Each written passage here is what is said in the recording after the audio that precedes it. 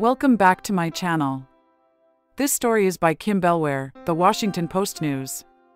Over 17 hours of police interrogation, detectives falsely claimed Thomas Perez Jr.'s father was dead, suggested his dog would be euthanized when Perez went to prison for killing him, denied him anxiety and blood pressure medications, and extracted a confession for a murder that never happened, according to court records and video of the questioning. The 2018 interrogation by Fontana, California, police kicked off a years-long legal battle that appeared headed for trial before the city agreed to settle Perez's federal lawsuit for nearly $900,000. The city council in Fontana, about 46 miles east of Los Angeles, approved the agreement this month. Mentally torturing a false confession out of Tom Perez, concealing from him that his father was alive and well, and confining him in the psych ward because they made him suicidal. In my 40 years of suing the police, I have never seen that level of deliberate cruelty by the police, Jerry Steering, an attorney for Perez, told the Orange County Register, which first reported the settlement. Judge Dolly Gee for the Central District of California wrote in a court filing last June that the evidence in the case could lead a reasonable juror to conclude the police interrogation amounted to unconstitutional psychological torture. Representatives for the city and its police department did not respond to requests for comment Saturday. For decades, courts have given police broad protections for the tactics they use during interrogations. In almost all cases, it is legal for police to lie to adult suspects during questioning. Coerced admissions of guilt have played a role in more than 300 exonerations in murder cases since 1989, according to the National Registry of Exonerations. For Perez, what began as a cult to police after his elderly father went missing crescendoed into a marathon interrogation that caused his mental health to unravel to the point where he attempted suicide. He had initially contacted law enforcement because his father, who had signs of dementia, had not returned after taking the family's dog outside to get the mail. Detectives who responded interpreted Perez's behavior as suspicious and thought the home's disarray indicated a struggle, the city later wrote in court filings. Perez said in his lawsuit that the space was messy due to ongoing renovations. Detectives brought Perez to the police station the next day and accused him of killing his father.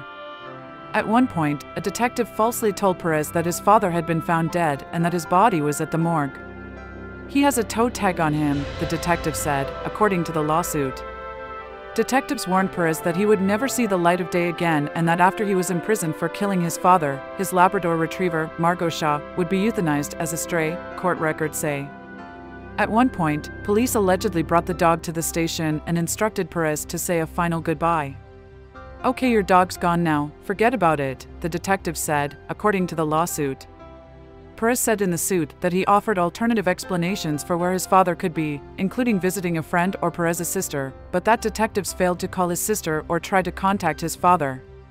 Detectives also refused to let Perez access medication he took for anxiety, high blood pressure, and other conditions, the lawsuit says. He grew so distraught during questioning that he began tearing at his hair and his shirt and hitting himself, video of the interrogation shows. Perez eventually relented and falsely confessed to murdering his father, court documents say. While left unattended afterward, Perez attempted to kill himself, according to the documents. He was then arrested and taken to a mental hospital. It was there that the false confession fell apart. Perez's sister called the police to say her father was alive. He had walked from his home to a train station and then took public transit to visit a friend. Even after they learned that Perez's father was alive, Perez alleged, police did not immediately make it clear to him that he was free to leave the police station. "I never thought that it was easy, maybe even possible, to get a completely innocent person to confess to something like that," Steering told Los Angeles-based TV station Call. "But after I watched the video and watched the interrogation of Tom Perez, what I divined is that they could get you and me to confess to killing Abe Lincoln if they wanted to."